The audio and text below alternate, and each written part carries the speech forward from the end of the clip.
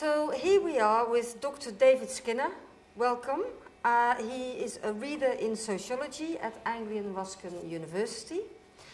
And David has researched and published widely in the field of social studies of science and technology. So welcome, and today we're going to talk about your PhD research in home computing.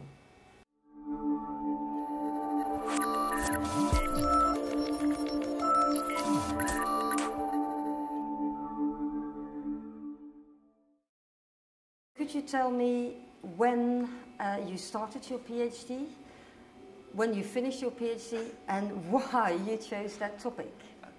Okay, well, I began my PhD in 1984, and I'm slightly embarrassed to say I finished it in 1992, but that's another story. But the bulk of the work on the PhD, the empirical work that I did on the PhD, was done in 1986 and 1987. And I was interested at that time, particularly at the time when I was coming up with the idea for the PhD. Britain was going through what came to be known as the home computer boom, and I was really intrigued. Having worked a little in the computer industry myself, I was really intrigued as to what was going on. I couldn't quite understand why so many people had decided that they really needed a home computer. Okay, so you were right there at the start. So did you have a lot to research at that time? Because that was at the start of the... I wouldn't say I was actually in at the start, because I think I began thinking and studying this in the middle of the 80s, and a lot had happened by then. So I suppose the first thing to say is that there's a pre-history to the home computer, which is of hobbyists. Small groups of hobbyists used to build their own computers from kits. And then in the very early 1980s, you get the development of the promotion of the Sinclair computer, the early Sinclair computers, ZX80, ZX81, and then the BBC computer. So all those things had happened before I started studying it, and there'd been a great, I suppose the way I characterise this in my PhD is to talk about the home computer boom as a public event. Obviously there are all these individuals who decide that they're going to go out and buy computers, but from my perspective they were participating in this wider public event. There was a lot of excitement, a lot of concern about information technology. There were things going on like the Computers in Schools programme. The government were encouraging what they termed computer literacy in a variety of different ways. I think 1982 was deemed IT year, a whole year of promoting computers and computer literacy. And I felt when I started to talk to a lot of the early users of home computers, the thing that interested me most was the way that they were responding to that excitement and participating in that wider event of the boom. Mm. We had a look at the first Sinclair computer, and you said that that was a very good example because people normally had one computer in the house. And what was so special about that particular Sinclair computer? Well, I think the Sinclair computer is interesting for lots of reasons, but one thing that I do think is interesting about and is worth remarking on is that it was a British computer. That a lot of these computers, they were produced for a British market by British makers, rather than, I suppose now we're used to these kind of ideas of these global computer corporations selling global products. It's a very sort of British story, the development of the Sinclair computer, and indeed the BBC, the Acorn computer and the BBC-B. The other thing about the Sinclair, is an extreme example of maybe something that's there with all these computers, is that it's actually got very little functionality. I think it's got sort of, it's got a tiny amount of capacity within the computer. So what were people doing with these computers? I think they were experimenting with what a computer could do. You shouldn't underestimate the excitement that people had with the idea that they actually owned a computer. Not that long ago, for most people, computers were these great big machines, mysterious machines in an air-conditioned room somewhere. And the idea that they could actually have something called a computer in their home was something that was very exciting. But they're also actually quite unclear as to, once they got this computer, exactly what should they be doing with it. And one of the things I really like about your display here is the way that it's set up, because you've got the computer, which of course didn't have its own screen. You had to plug it into the family computer, and family television rather. And of course at this time it was actually quite unusual for families to have more than one television in their house. It would be plugged into the family television, and then what would you do with the computer? You would try and put code into it. People would buy, there would be manuals or then magazines or whatever, and people would try to put code in and get these computers to run. Often lots of frustrating evenings trying to get them to run. So this, and a lot of the people that I spoke to talk back to this time, a period of where the computer kind of rather took over the life of the home, the family home, so that, battles over the television and lots of arguments about people spending too much time on the computer and staying up too late, and all their, all memories of people swearing because they couldn't get the programs to go, and all this kind of element to it. But another social scientist, Leslie Haddon, had this great phrase for describing these early computers. He called them self-referential computers. They didn't really have any much functionality to them, but their primary purpose was to be a computer. And what were people doing with these things? They were exploring what a computer was. Then you also mentioned that Sinclair was very good at utilizing the media. Yes. And that it was also the media who created this whole hype. Yeah. Could you tell a little bit more about that? Well, so Sinclair's also an interesting figure because of the way that he exploited a wider governmental and media interest in computing, and what at that time was called the information technology revolution, or the computer revolution, or the micro revolution, all these different ideas. But the idea that somehow the microcomputer was going to bring about a fundamental transformation in society and the economy, and it was up to everybody to respond to both the promise and the threat of this computer revolution. And Sinclair was very good at riding that wave. So he portrayed himself as an example of a new kind of British entrepreneur that was going to, rescue the British economy. But he was also good at saying to people in the, these very sort of memorable adverts that he placed in Sunday supplements and newspapers and so on, and saying, look, here's your chance, here's the chance for you. And often it was your family to own a computer and be part of the computer revolution. In the time you had Sinclair, on the same display you had the Acorn computer. And you mentioned that different types of people owned different computers. Yeah, I thought, that was one thing that was, so by the time I was actually talking, I did a lot of work with early users of the computers. So that was partly going along to things like computer clubs, because there were lots of these, again, people forget this, people didn't just, that, again, part of the excitement was that people would go along to clubs in order to use computers and do this. These clubs might be in libraries or computer shops or all different kinds of places. But also I went along and I spoke to lots of different types of household who'd had these computers. And one thing that was interesting was the way in which people came to identify different computers with different sorts of activities, almost different kinds of moral values. And you could see a lot of people's hopes and anxieties for the computer played out in the way in which they talked about the different brands. So a computer like the Commodore 64, which wasn't a specifically British computer, which was one of the early computers to be marketed more in a more kind of fun, games-orientated way, I think a lot of the parents were quite concerned about this. They didn't really like the idea of this sort of computer. And a lot of them were much more comfortable with, say, the BBC computer, the Acorn, and what became the BBC B, because this was very closely associated with the Computers in Schools initiative and was seen as this is a sort of worthy educational machine. And I mean, it's quite a large financial investment at that time to buy one of these computers. But lots of families would say, well, we got this rather than a Commodore or the Sinclairs or whatever, because this was a proper educational computer that would really help their children. And the Acorn, what was it sort of like? You mentioned the posh computer. Yeah, so I think there wasn't.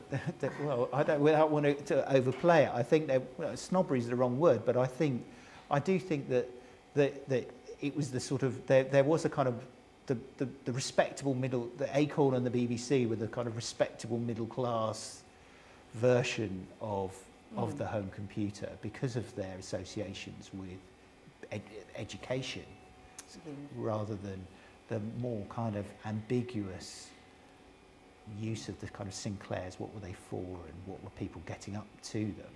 So when you started your research, what was your question? What was the main question you wanted to answer? Well,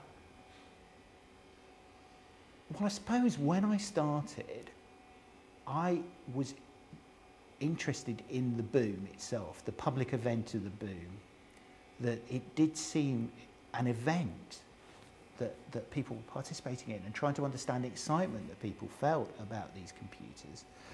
And there was also, I think, to be honest, when I started, a kind of degree of cynicism. I'm sort of thinking, well, why did people want these computers? What were they going to do with the computers? I also had a kind of curiosity, really, about what use people were going to put the computers to.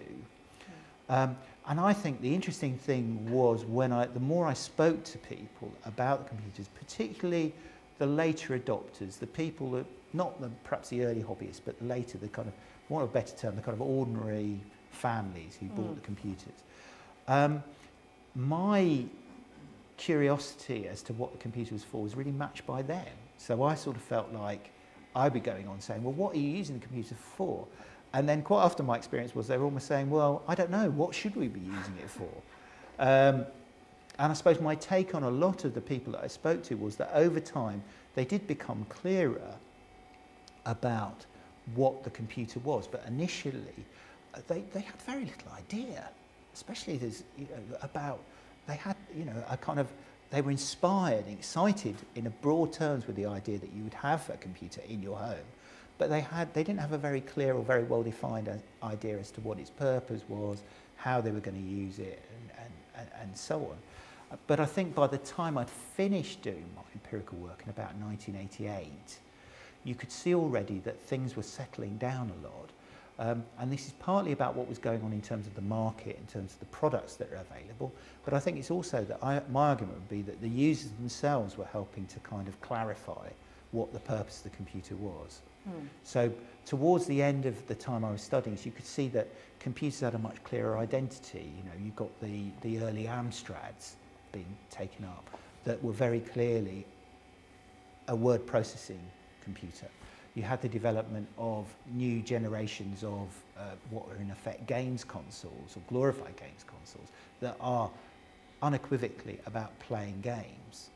And to some extent, the idea of a general purpose home computer begins to disappear, as does the idea that the computer is for the whole family, which early on is a big inspirational idea, promoted by the government and also promoted by marketers like Sinclair, the idea that this is a computer for the home that all the family are going to use.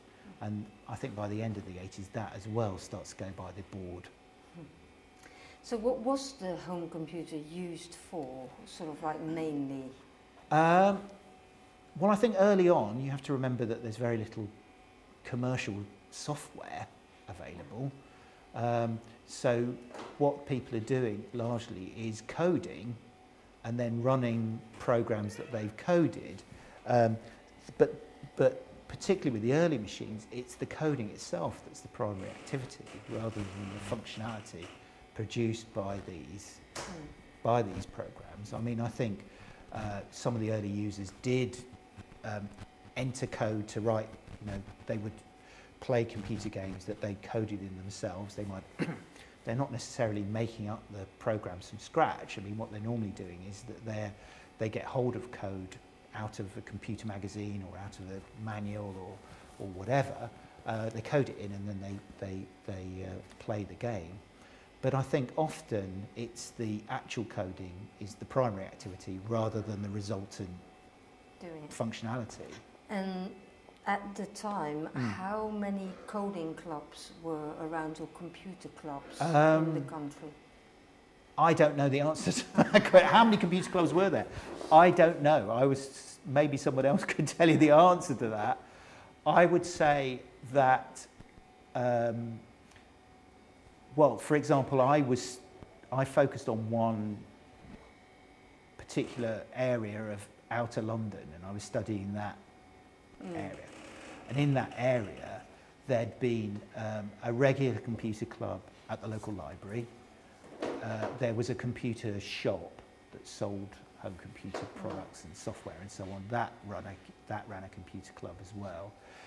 And also, a lot of the younger people that I spoke to, there would be, after school or at lunchtime, there would be something called computer club in a secondary school. So I think there are all these different sorts of clubs going on at that time. And was it government-driven or consumer-driven? I think it's a mixture of both. I mean, but I think there's a real push to get computers into schools, and there would be, you know, one or two teachers who would be the champions of computing. They would go on courses, go on training, and their job would be to champion the computer to their colleagues and to other members of staff. And I think they'd probably typically be the ones that be running the computer clubs. But a lot of it is consumer driven. So I talked to a lot of older teenagers who'd previously been in a computer club when they'd been younger, and it was really them who'd been driving it. You know, the club was held at a computer shop, but it'd be them that had been asking for this club. They wanted a place where they could do computing together. There's this sort of interesting tension between the idea that computing is something that should take place within the family, and say with these teenagers, what they wanted, you know, is the beginning of something we're very familiar with now, the idea that this is something that teenagers share amongst themselves, you know. And actually, they were nearly all boys that I spoke to, and again, that pattern has persisted to some extent now, I think.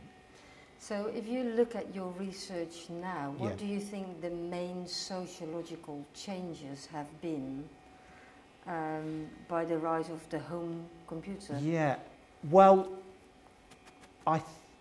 looking back on my research, I mean, it's very tempting. I could be very critical about my methods and my approach, and there are lots of things I would do differently and all these kind of things. But I think there are some things that remain interesting and stand the test of time. And I think one of them is it is important to remember how things that we think of as being fixed and obvious about what is a computer, how it should be used, who should use it, all those things, earlier on they were all up for grabs. Computers could have been different. And there are really interesting questions as to how these types of computing emerged. It's a combination of, obviously, what's happening amongst the producers, but the early users play a really important part in a sort of discussion about what's the computer for, how it they help to develop the usability of the computer. Are you aware whether there were formal feedback forums for the early users to communicate with businesses or research centre, or how do you think they? Well, I mean, very early on, almost pre-Sinclair, it's almost hard to distinguish between the producers and the hobbyists. So they're almost one and the same people.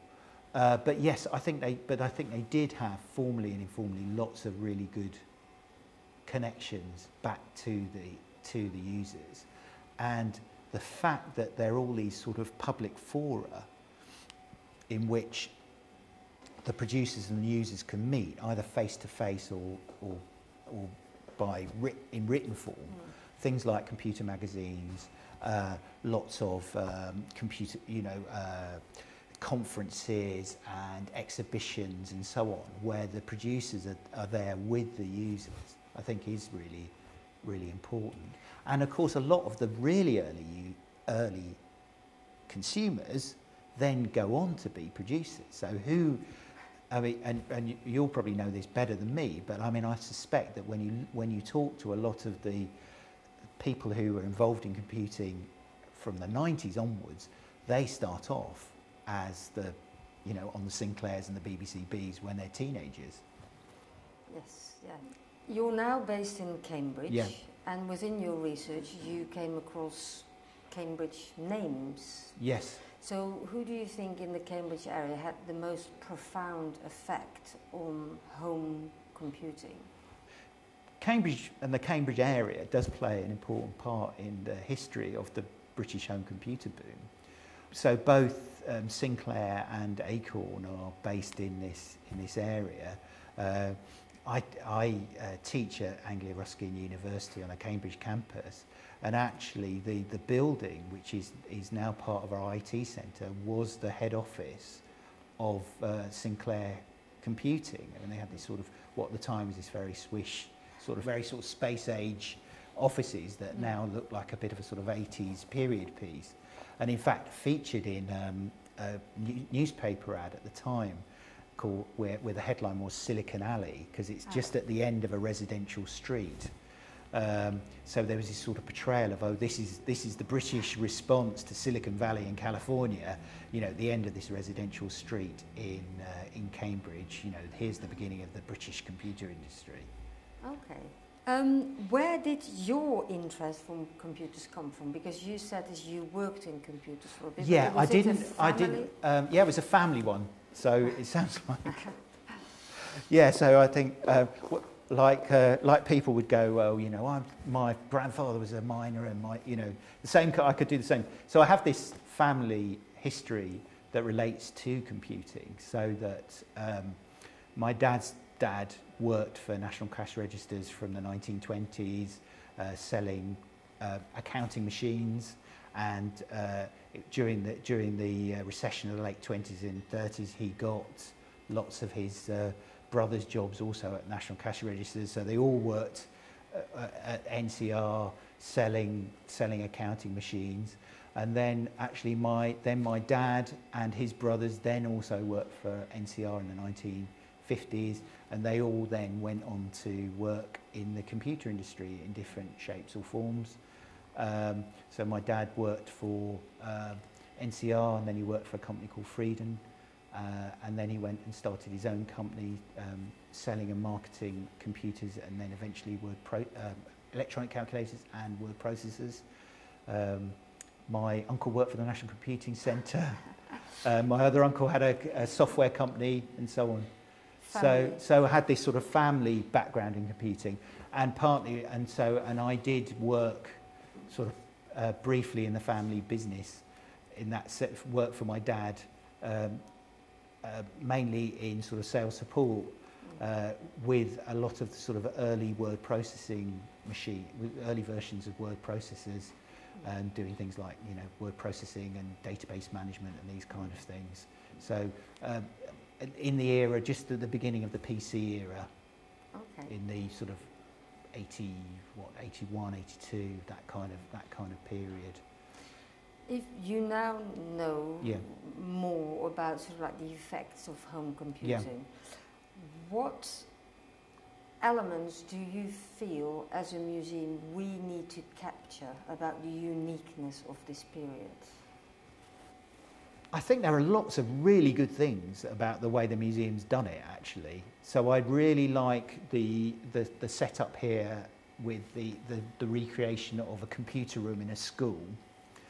The only thing I'd say about this is a bit later on, when there are a lot of computers, whereas early on you'd have one computer in the corner of a classroom, because the government rhetoric was, you know, a computer in every classroom, you know, like the 5-year plan kind of thing.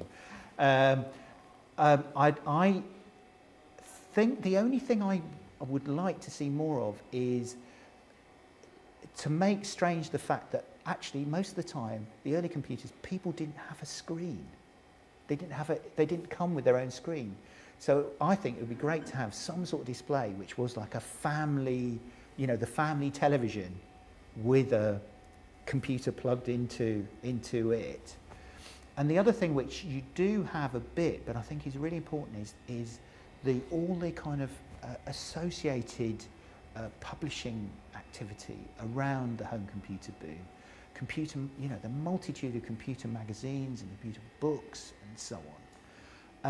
And I think it would be also great to have these initiatives, the government initiatives, like the Computer in Schools initiative, IT Year, and all these kind of things represented as well. But I think the museum's great. I think there's lots of fantastic things here. If you could ask, because you concentrated more on the effect on society, yes, and on the early users, yeah, but you didn't go into the makers, yes, actually, the yeah, founders. So, yeah. But if you could ask people who created the machines, yes, questions about sociological effect, of what effect it had, what questions would you ask? What questions would I ask the makers?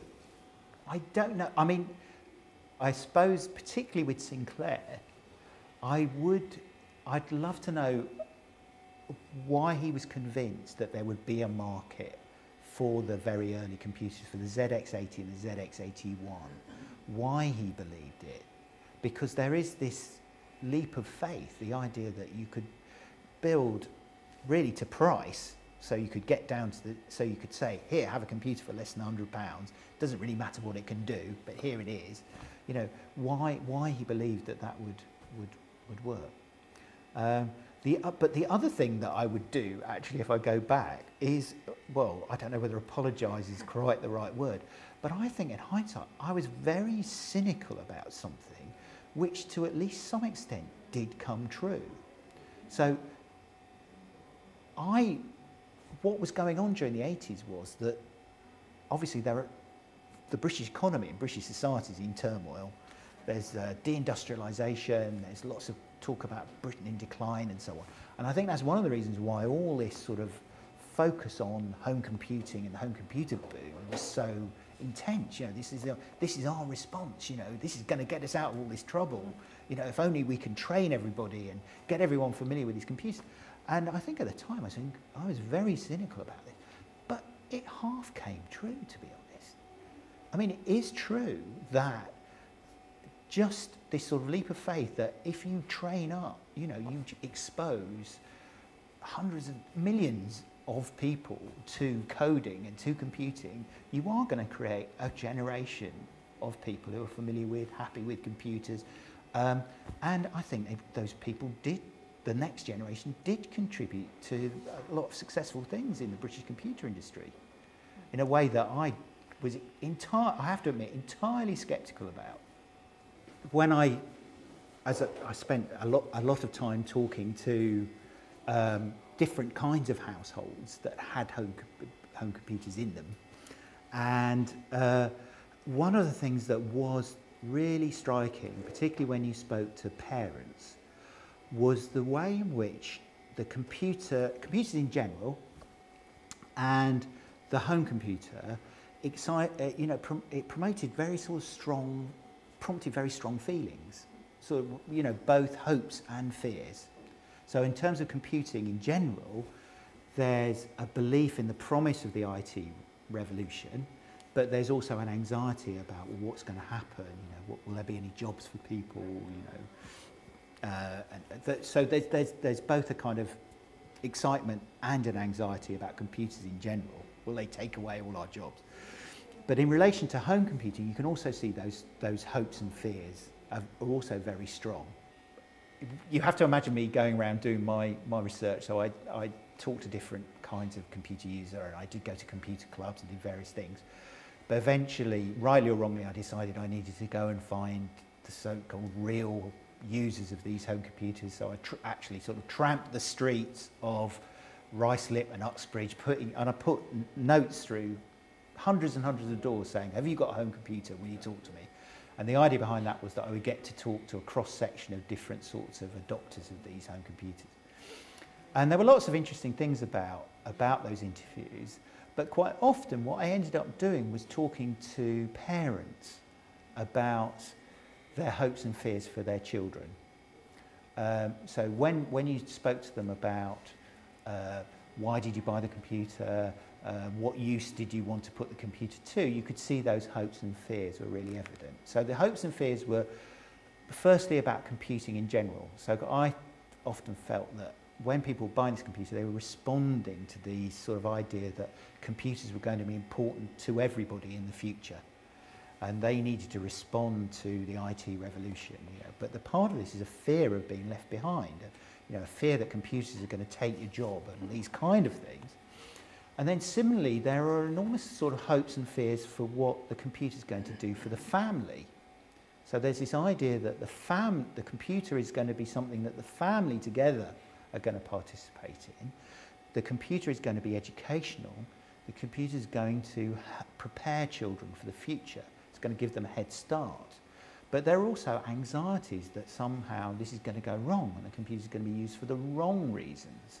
You know, so a phrase that they would continue to do, parents go, well, I don't want the computer to be just used for playing games on. You know, there must be some other use that we can put the computer to. It's got to be educational, it's got to be practical. But there is this sort of idea that the computer is important one way or the other. You know, this can either go all right or go all wrong, but there's this idea that somehow you have to respond to this wider rhetoric about computers in the future by trying to get to grips with the micro. Is that why you call it a public event? Because it was driven by the government? What do you think the uniqueness of that feeling? I think it was a public event. It was driven by a lot of things, but I think part of it was the government. Things, very concrete things like IT year, computers in schools, initiatives to do with computers in libraries, but also the rhetoric of government ministers. There was an IT minister, Kenneth Baker, whose job seemed to be primarily, because remember this Conservative government who doesn't want to intervene directly in the economy, so all their interventions in relation to IT, a lot of them are kind of cultural ones. There's this sort of belief that they just need to promote computing, promote the right sort of attitude towards computing, and things will somehow come right because of that. But yeah, the event is also a kind of bottom-up event as well, you know, so people are starting computer clubs, starting computer magazines, starting computer fanzines, you know, sort of their own Xerox newsletters and all kinds of different weird computer organisations. I mean, at one point I went along, and actually with hindsight, I really wish I'd spent a lot more time than I did with them.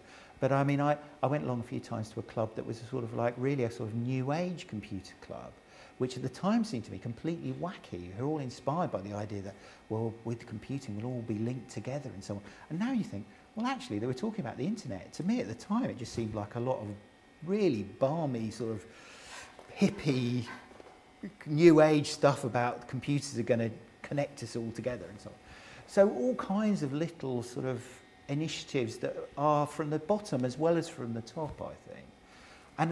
And also the computer industry itself is trying to promote this, and all the kind of spin-offs. It's the publishing, print publishing has a great boom around computers as well. Computer magazines, computer books, all these kind of things. What do you think would have happened if the internet had come out at the same time as the home computer? What would have, yeah, it's an interesting question to ask.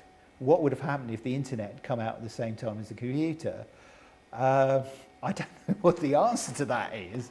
What is interesting is the way in which early on there's not much interest in connectivity, that people are prepared to play around with the standalone computers, whereas there are other sorts of experiments going on other places, aren't there? Like the Minitel experiment in France, which is much more a kind of government attempt to connect people. There are people who are kind of talking about playing around with connectivity, but a lot of the function, and it's interesting how a lot of the functionality isn't there because they aren't connected. So you would find people who'd spend days, you know, night after night, trying to write a program to manage their home accounts.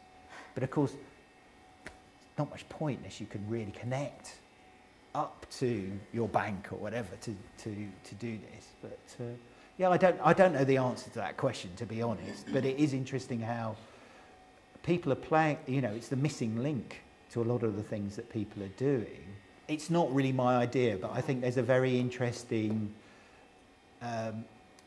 way of thinking about the development, not just of the technologies, but also the kind of philosophy behind computing, which is that actually you can go way back to the sort of 30s and 40s, and people are really inspired by this idea, sort of cybernetic ideas about a connected society where we're all connected up together, and the idea that you could, a lot of it is very top-down kind of command and control, but the idea that we could all be connected together.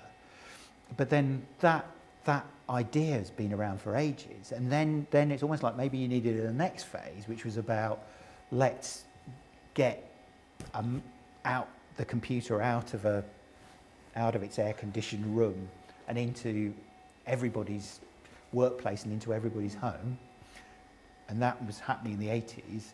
And then the next phase, the internet phase, brings those two things together, and then that kind of takes everything up to a new level. But the interesting thing, in a way, if you take the long view, is with the internet, what it allows is the bringing together of those two things, that sort of 80s sort of bottom-up enthusiasm for the microcomputer and that earlier mid-20th century kind of cybernetic vision of a connected world. When you did your interviews, was there a gender issue? Yes, so when I did my interviews, there was a big gender issue around computing. One thing that was interesting was that my PhD supervisor, who's called Roger Silverstone, who was a real pioneer of what he called ethnography of media use within the home. And he was developing his ideas about, wider ideas about trying to understand how media use took place within the home, alongside my project, which was about home computing. So he was very concerned that I should talk to families as a whole about the home computer. I think, you know, inspired by this sort of idea that he wanted everybody's perspective within the household on it. But in practical terms, what I found was when I was trying to do my research, it was really hard to set up interviews with everybody in the household to talk to them about this. So there would be one or two people that would respond to my appeal for help and say, oh yes, I'm really interested in computer, yeah, please come along and talk to me. And I would say, oh, I want to talk to everyone in the household. And then surprise, surprise, you'd arrive at the household, and either you would have everybody together and try to talk to them all, in which case you'd have this very stilted kind of conversation where actually quite often mum or the daughter would have comparatively little to say, or else, more typically, was you'd arrive at home thinking that you were going to talk to everybody, and then actually it would be the dad or the teenage son who'd go, oh, I did tell everybody, but they're not here, you know. And so even at that basic level, in terms of talking to people, I actually had to work really hard, and I did towards the end of the project, purposefully sample households where there were younger women or, you know, either teenage women, teenage girls or older women who were the primary computer users. But I had to look a lot harder for them. And the clubs? The clubs varied a lot in terms of the kind of characters of the club. So the early hobbyist computer clubs did tend to be male orientated, coming out of sort of hobbyist electronics. The more the kind of worthy library-based ones, yeah, they were male again, but perhaps more women going along to them. But again, the sort of say like the computer club that I went along to, it was teenage boys who dominated that club, and you know, there wasn't really space for teenage girls to come along to the club. The social class dimension to this is interesting, I think, because I think, like everywhere else, the take-up was skewed in terms of social class, but it was different to other countries. So I didn't do sort of quantitative research on this, but there was some quite reasonable market research looking at not the very early adopters, but that sort of mid-1980s. And the thing that was different about Britain, I remember, in comparison to other countries was that, I mean, using that sort of marketing split, you know, the A, Bs, C1, C2, Ds and Es, actually the take-up amongst the Cs was very strong. So obviously the A's and B's, so the professional and managerial kind of middle class occupations, the take-up is high, but it's nearly as high amongst sort of routine white collar workers and skilled manual workers, more affluent sections of the working class. They were adopting they may not have been adopting the same computers, but they were buying computers in the same numbers as the middle classes, which was very different from other countries. So just if you think about it as a consumer electronic, Britain's different from certainly other European countries in terms of the take-ups earlier, more computers are sold, but actually that class makeup is quite different. Because of government interference? Maybe also the price barrier. So that one of the things that Sinclair did was produce computers to a price. So that made the computers more affordable to people. I think that's an element of it. Is it a disposable income thing rather than class thing? Because, as you said, yeah, a lot of blue-collar workers are actually earning a lot of money there. Yeah, well, they're earning more. Yes, so I think they're affordable. But I think for all the people that I talked about, I mean, at the risk of getting into that sort of like, well, you know, you could, you know, £100 was a lot of money in them days kind of conversation. But I mean, you do have to remember that actually they are still quite a significant financial investment. So, I mean, I think something like this would be what, £400, £400 to buy a BBC B in the 1980s. I don't quite know what the equivalent of that, but it's quite a considerable amount of money. Plus, well, are you going to buy another television? Televisions were a lot more expensive relatively in those days. So that it's not an insignificant amount of money to spend for a lot of the families that I spoke to. Next week, the BBC Micro, almost sort of like second phase, is going to be launched. Yep. So the BBC has got a campaign, Make It Digital. Right. Of course, with the first BBC sort of micro project, they utilised the media, but the whole media scene was different. You didn't have social media. People were watching TV in their living room with their family. That was the centre point of the living room. Now the BBC are relaunching the BBC Micro project to educate the next generation of coders and digital makers. Sociologically, what is different setting? Well, it will be interesting to see what this sort of the second coming of the BBC Micro project, what impact it will have, whether it will have anything like the impact that the first one had. I find it quite hard to believe that it will really. But I do still think it's very interesting. I mean, one of the things I think is interesting is this return to coding and return to the idea that it's important for people to learn how to code and to, if you like, get within the black box of the computer in order to understand how it works, which is very much the spirit of the early phase of the home computer boom. But of course, what happened towards the end of the 80s was this sort of move away from this, you know, oh, well, now we know what a computer is and it's all about the functionality. Doesn't matter, you don't have to learn how to code. Here's a word processor, you don't have to know how to code. Here's a floppy disk with the computer game already written on it. And it's interesting, this revival of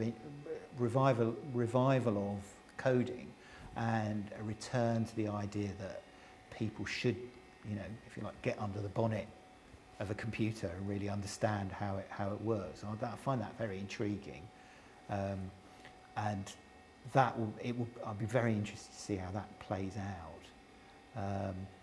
I think the other thing that I think is interesting, which is, you know, the computer museum's part of this, is the way in which you've got people who are now very well established and successful as part of the British computer industry who have this sort of nostalgia for that earlier phase and this belief, you know, this probably quite well-founded belief that this was a really important thing which happened. And so their own commitment to that, again, I find really intriguing, you know, the idea that, well, we should put something back by teaching people to code. But maybe there are other things that we can't anticipate that might come up, other sorts of interest. I think the other thing that's interesting is to put this alongside what's happened to the internet, where for a while, again, you know, the internet was up for grabs, wasn't it? There were all these, it felt like something very exciting. It wasn't clear what you were going to use it for and all this kind of stuff. And then it's kind of almost gone through the same process, isn't it? It's become, you know, it's all about the functionality. You don't have favourites anymore because you don't have your own you know, you don't write your own blog anymore. You don't have you don't even have your own favourites. You just have your own few platforms that you revisit every half an hour on your smartphone. You know, and I almost wonder whether what would be almost as interesting would be whether there'll be a similar kind of revolt in relation to the internet, that people will want to get back underneath the bonnet of the internet as well.